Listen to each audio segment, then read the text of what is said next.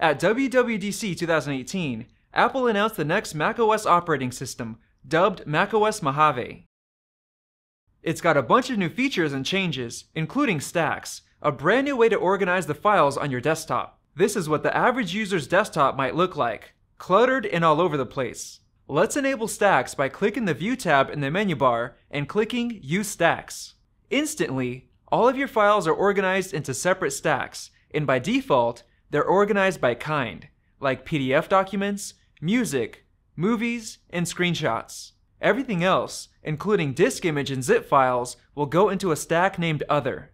Folders, on the other hand, will be kept separate and will automatically be sorted below the stacks. When we add or make a new folder, it'll be added below our stacks.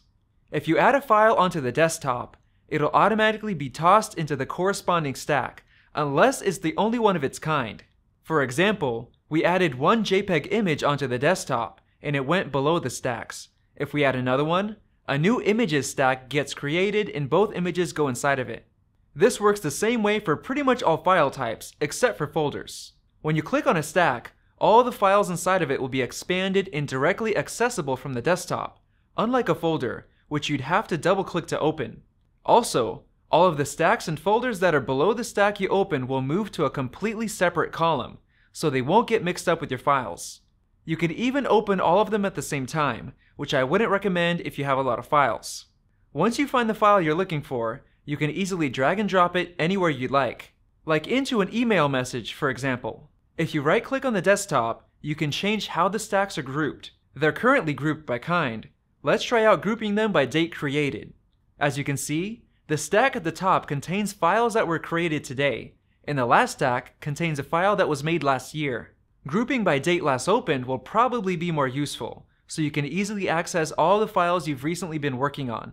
If you're someone who loves tagging files, that option will be really nice for you, but I don't think I've ever used tags. Personally, I think grouping by kind is the best option, because you can sort the inside of the stacks by different options as well. So if we sort by date last opened, the most recently opened file will show up at the top of the list.